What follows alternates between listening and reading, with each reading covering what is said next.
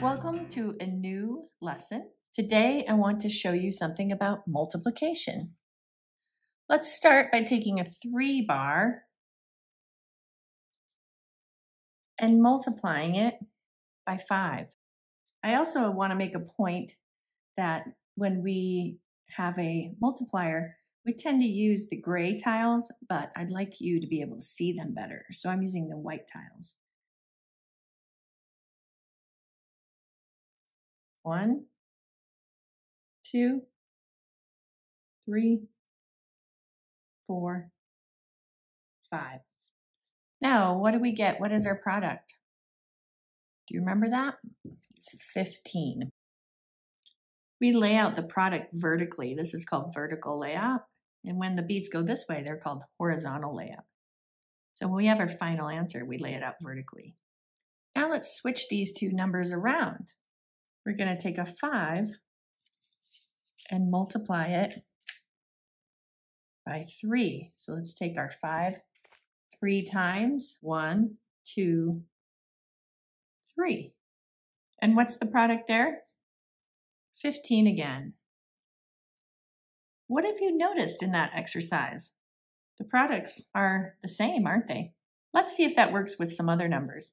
This time, I'm going to take a 4 bead and multiply it by 8.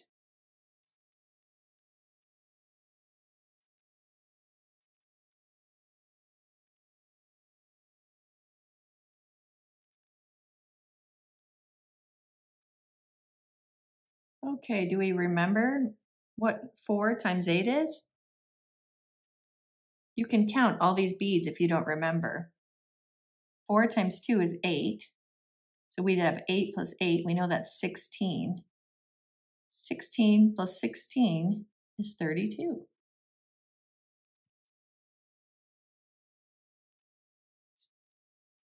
Now let's see if we reverse those.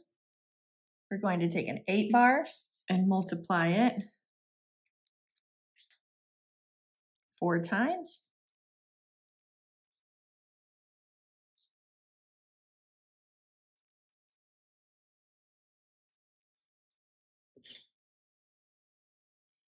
Eight times 2 is 16. And 16 plus 16 again is 32. Well, it worked for that one too. Let's do one more. 5 times 6. 1, 2, 3, 4, 5, 6. Do you happen to have this multiplication memorized? If not, go ahead and count them. And that translates into 30. Okay, now let's flip this around and we have 6 times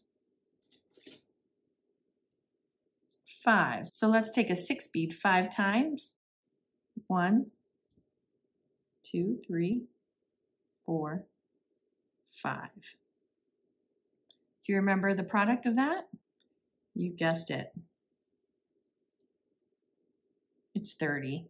I encourage you to experiment with different bead and tile combinations and see if you get the same product every time when you switch around the multiplier and the multiplicand.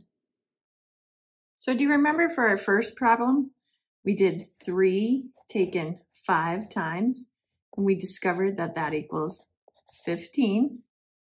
And then we did 5 taken 3 times and discovered that that too equals 15. Here's an interesting mathematical law. When we multiply two numbers together, it doesn't matter what order they're in. The product will always be the same, no matter the order. This is called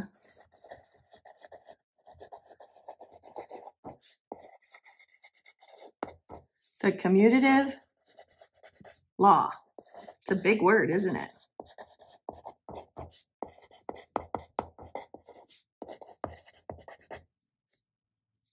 I think a law should be written in a large font, don't you? You can see by these two problems, your multiplicand and your multiplier are reversed. But again, we still see the product is still the same. And we call it commutative law. I bet you're wondering about this word commutative. It comes from the Latin word mutare, which means to change. And over the years, it evolved into commutare, which means to go back and forth. And maybe you've heard people say that they commute to work or they commute to school. That means that they drive back and forth to those places. So that's what we've done here. We've alternated these numbers back and forth. In these examples, we have two numbers being multiplied together. Can you imagine what this might look like if you had more than two numbers being multiplied? Do you think the commutative law would still apply? Let's practice this and master it. And then we'll move on to that concept. There's so much to discover in math. That's why it's one of my favorite subjects. Hope you enjoy it too. See you at the next lesson. We have a lot more lessons at Guidepost with activities that you can do at home or at school. One of my favorites is in the video description below.